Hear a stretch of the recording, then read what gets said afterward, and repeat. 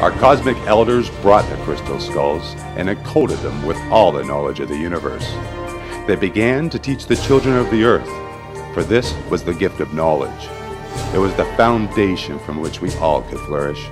We are now in need of the education that comes from the cosmos, as modern civilization is not following the universal creator and is now controlled out of ignorance.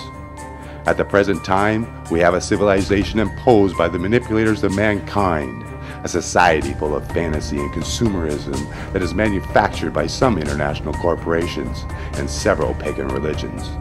The crystal skulls are to help humankind to wake up from this nightmare and return New Age. According to legend, the secret of the skulls will be revealed when the original 13 skulls come together to form a global grid. In fact, there are many who believe that this so-called reunion of the skulls will awaken sacred knowledge of the gods, knowledge that has been hidden from mankind for thousands of years.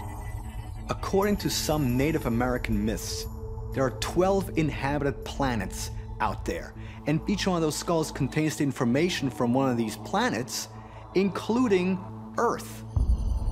And the reason why there's a 13th skull is because the 13th skull contains the knowledge of all those planets. It's basically a backup.